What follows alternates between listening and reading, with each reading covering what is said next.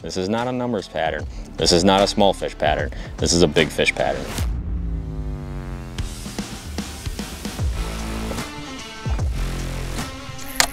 Right there.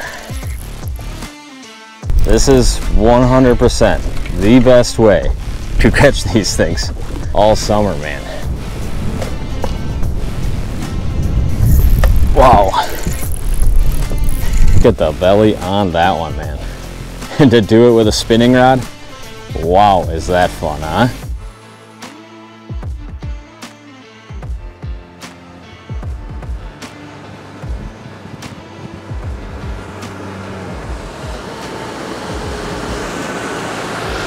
Check, check, check. Are all audio systems running and operating?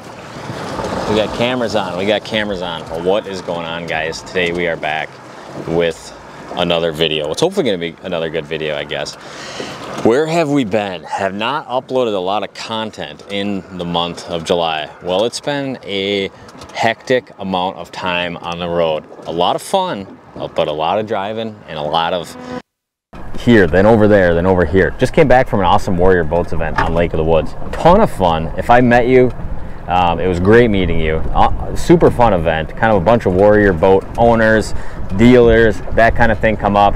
Cool to see just kind of the tight-knit family, which is Warrior Boats. So had a ton of fun there. That was on Lake of the Woods. Caught some fish up there. Didn't film too much up there. Some stuff for the future. But we're finally, after about a month on the road, back in my home state, Wisconsin. And it feels good. And today we're gonna sneak out for a couple hours in the middle of the day to showcase my absolute favorite midsummer big fish pattern. One that you can lean on almost everywhere you're gonna go, all the lakes you're gonna fish in the summer. You can almost lean on this pattern. And we got all of a sudden a little bit of a breeze picking up, but we're probably we'll go into it in a little bit of detail, but what we're gonna be doing is throwing some search baits for fish that are just out over the middle of nowhere. And one thing you'll see happen in the middle of summer, everywhere you're gonna go, fish will generally, fish go through the same migration everywhere. They start on a shoreline, they move to some secondary stuff, and a lot of times in the middle of summer, the bigger fish have moved out and spread out across the basin. It doesn't mean they're in deep water. It doesn't mean they're in 60 feet of water and 55 feet down. But a lot of these fish will be in 30, 40, 50, 60, 80 feet of water, but they'll be 15 to 20, 22 feet down somewhere in there. So we're gonna kind of jump up on the bow and hunt these fish down very actively. These are the same fish that we used to have to troll, and but now with something like Mega Live, we can actually cast for these same fish, and it's a ton of fun. All right, so basically what we're gonna be doing is hunting these fish down with the search bait. Now, you guys probably watched some of the search baits I've done in the recent past, and it's been a lot of like casting on structure. This is a totally different style of fishing. This is where we're just getting out in the middle of the lake, and we're just gonna cruise with the trolling motor looking for suspended fish. Now, one of the keys to this is obviously this tool right here, the Humminbird Mega Live. And if you get the middle of the lake kind of patterns can be kind of intimidating. It's like, where do you start? How far do you go before you turn around, right?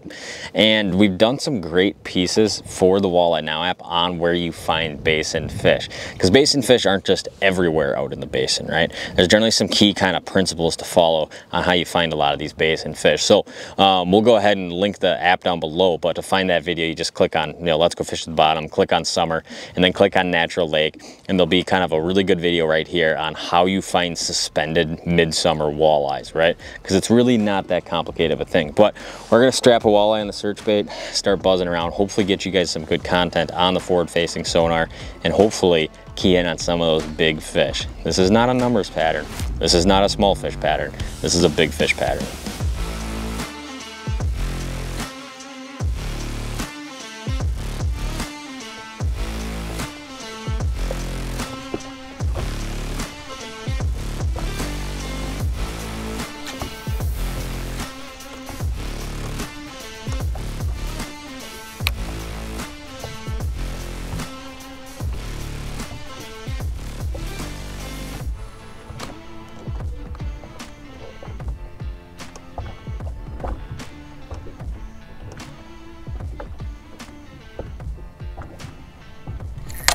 Right there. Fish out. Is it gonna be a big walleye? Oh yeah, it is a real big walleye. Way up high in the water too, wow. That fish was so far up in the water, man. He was like 10 feet down. And it's a toad, man. And this is kind of what you can come to expect for a lot of these big time deep basin fish. He is barely hooked too. I mean, just barely hooked. We'll go ahead and scoop him up here. Wow, I wasn't even convinced that was a walleye when I saw him. He is a stud, man. A absolute stud. Let's go ahead and grab you, girl. That is a long one for up here in northern Wisconsin, these little inland lakes.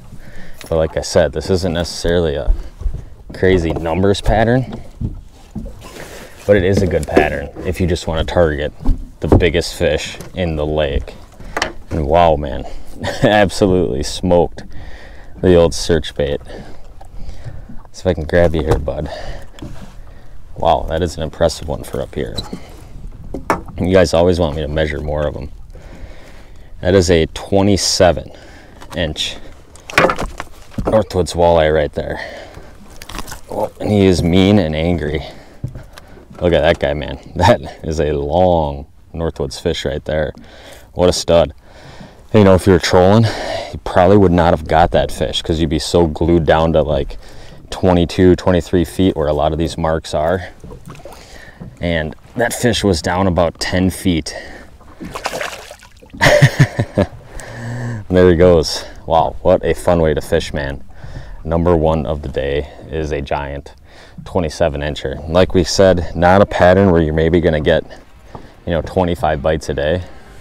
But if you can just get 3, 4, 5 of those really big fish, it makes for a fun little midday fishing outing.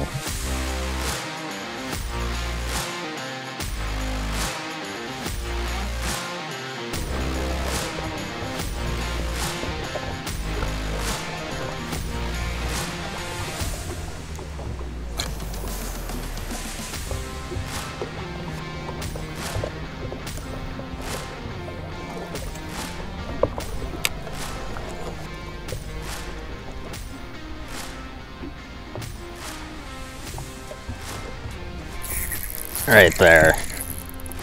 Feeling good. Feeling good. Oh no, the GoPro in the front wasn't going. Oh well. It's sitting in 46 feet of water. Look at that fish. Oh yeah, man. We'll take them like that, huh? I mean, that is just summer walleye fishing to a T right there, my friends. You know, sometimes you cover a lot of water between bites, but then all of a sudden you'll get in a little area where there's just kind of fish all over. Probably a 25-incher, I would say. Come here, bud. You know, in these little lakes, these are a lot of times your bigger fish right there. Oh yeah. We'll take them like that. Long, man. These are those big fish. We'll get them popped off real quick here. I just kind of rolled up on that mark kind of real quick out of nowhere, threw one cast at him, kind of spun the boat a little goofy for a second, and then there he was. We'll get him on a board just because I know you guys like seeing how big they are. 24.5. There we go, man. A little smaller than the last one, but hey, we'll take them when they're like that, huh? Those are some quality Northwoods walleyes right there. Let's let them go, man. Sharpshooting. Got to love it, huh? See you later, mama. Back for more. Not an eater fish type of pattern. Big fish type of pattern. You want to catch a bunch of eaters this time of year?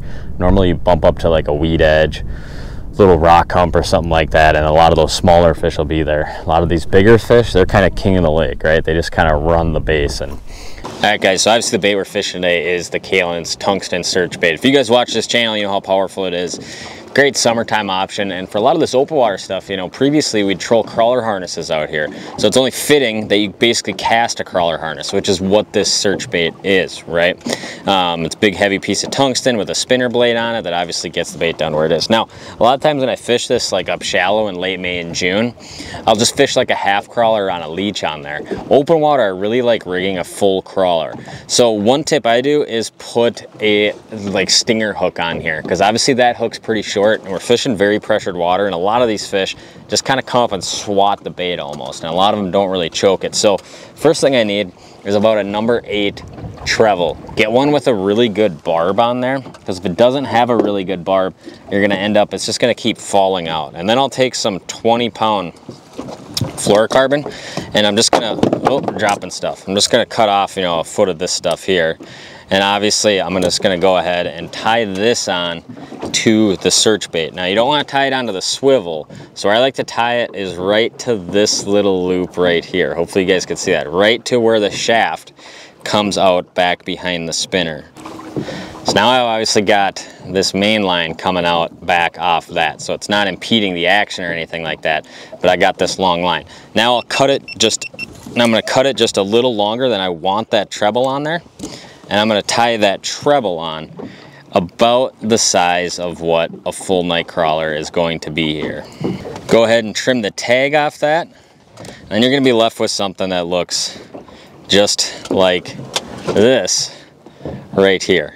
Now I've got this big kind of twirling chunk of crawler back there with that stinger hook for a lot of those fish that just come up and nip that bait, right? And you'll catch a lot of these fish on this bigger chunk crawler on that stinger hook.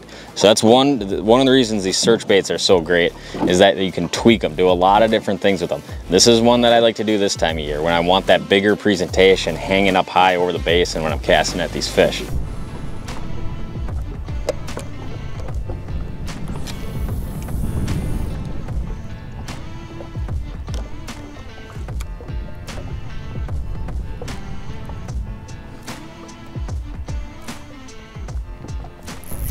Right there.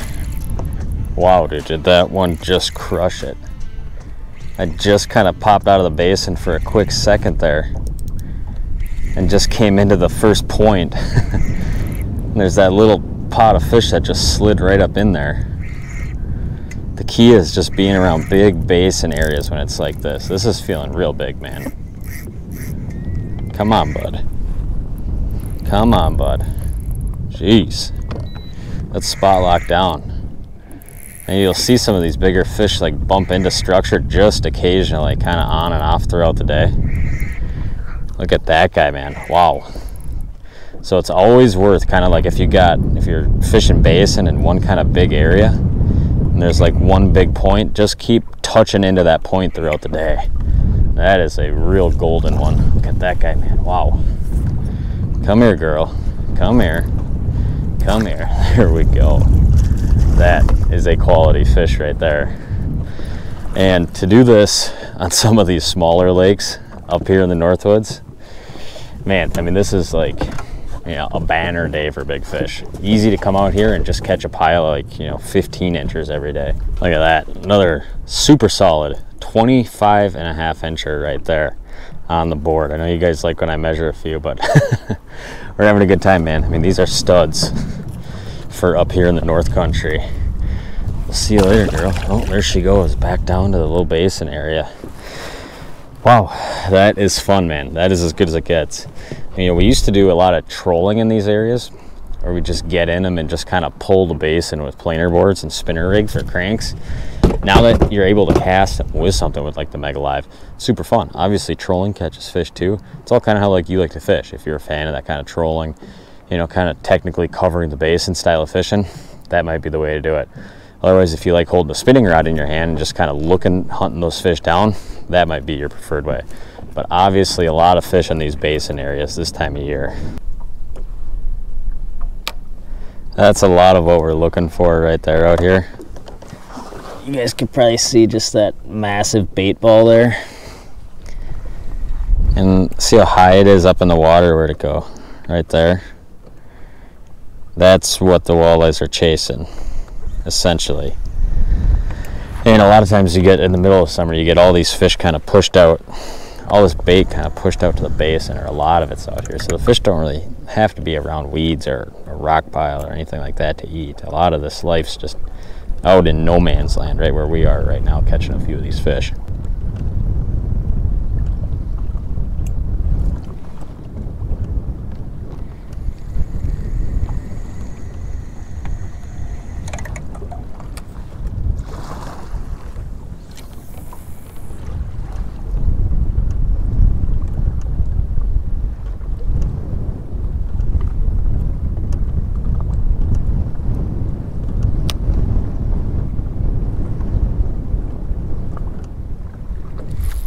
Right there. Oh man, that's a good one. Man, I just saw that fish for a second. Drifting away from him. Kind of made this quick pitch. Wow, dude. I absolutely love this style of fishing. And it's because this right here is the reward. Oh yeah, it's just a stud, man. It's just an absolute stud too. Wow. I don't know if you guys caught that on the graph at all. Look at that fish, man. Wow, look at that guy. That is big. Oh man, I like that a lot. Just want to get him kind of played out a little bit. I always hate drifting away from him. Look at the size of that guy, huh? That's the open water reward right there. Oh, we got him. Oh man, I love it. You're just cruising. We're sitting in 46, 45 feet right now. Just kind of off the edge of this big piece of structure where they like to suspend. You're just hunting for those marks. I actually missed a couple. Had a couple just kind of hit and then just didn't hook up, but that is a good one right there, man. Wow. There we go, guys. Look at that one, huh? He's another nice, long, fat one, man. We are having some fun. Seems like since the wind picked up, a lot of this bait's kind of jammed together on some of these spots. And it seems to have kind of concentrated a few of these fish out here. See you later, mama. That's a good one. That is a good fish. And for a northern small body of water, where, you know, most time you're averaging fish that are 17, 18, I think the smallest one we've caught today is like 23 or 24, and all the way up to 27 and a half, I think, has been what it was. And that is very rewarding. So another thing to kind of think about when you're fishing this way is that you don't need to see the bottom, right? Like we're in, what depth are we in right now? We're in 49 feet of water. Not important that I can see the bottom, you know, turn this thing all the way up, essentially like this. This is not important. Number one, I'm going to lose a lot of detail just by reading so deep. Number two, all my fish are suspended, right? All the fish I'm seeing and catching are like 25 down to that. One of the first ones I caught must have been like 8 or 10 feet down, right? So I really only need to set my graph about 30 feet down, right? Not important if I can see the bottom or not. I just want a lot of detail at what's up high to let me cast at it. So if you're gonna come out here and do kind of this very suspended bite, just put it 25, 30 feet down, and then I'll run mine all the way to 100 feet out. So I'm looking at 100 feet of water right now, and you could go a little farther, but that's gonna let you very quickly kind of scan everything around you, right? And see exactly, you know, where that fish is when you see it.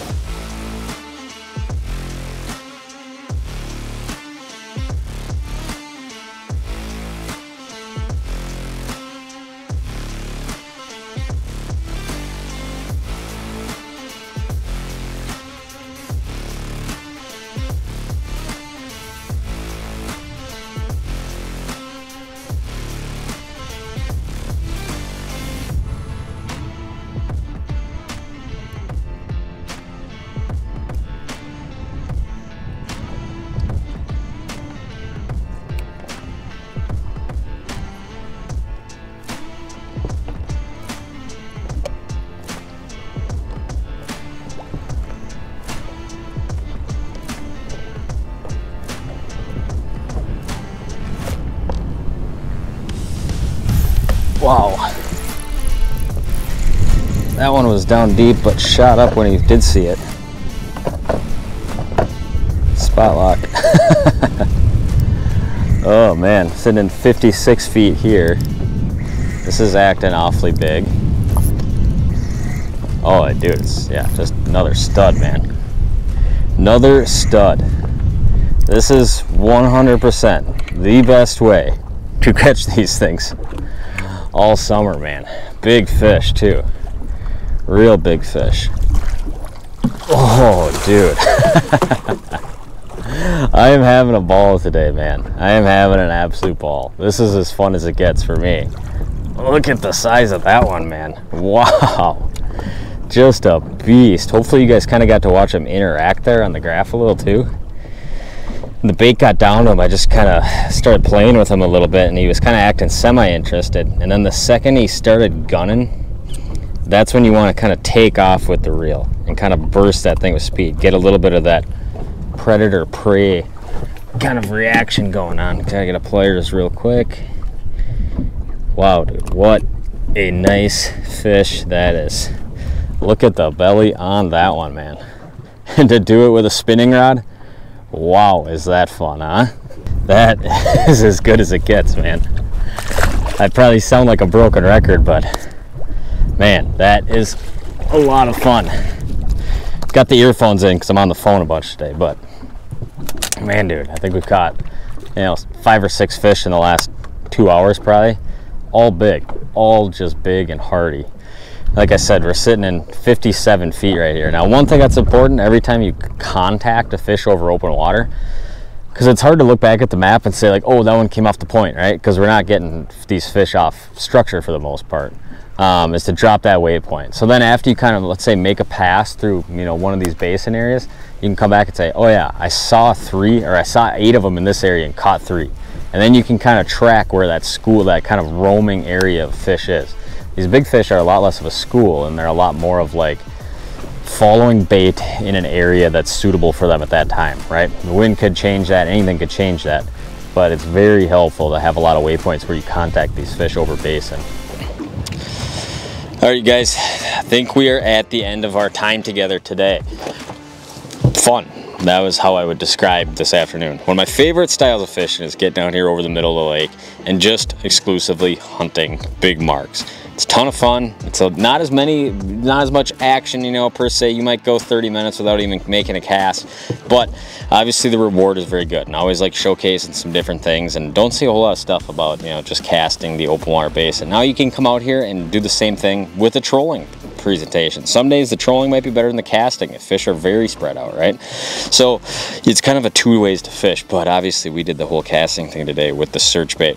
And I kind of added some tidbits to the Walleye Now app on breaking down open water. So if this is something that seems really foreign to you, make sure you check out that piece if it's something you want to try on the Walleye Now app, how to find open water suspended fish. Very good piece to kind of get you started in the right direction. So appreciate you guys watching this one. Videos will come with more frequency in going forward. The last month and a half was insane travel. I've basically been home 3 or 4 days since the 4th of July. So I appreciate you guys hanging in there. I appreciate you guys watching the content, and I appreciate all of you guys making my job possible. It means a lot. So drop some comments down below. If you guys are not yet, please subscribe. We're gonna fire up, get out of here, put the boat in the trailer, and go grill some dinner. But I appreciate you guys watching. If you're not yet, please subscribe. Stay tuned for more content. See ya next time.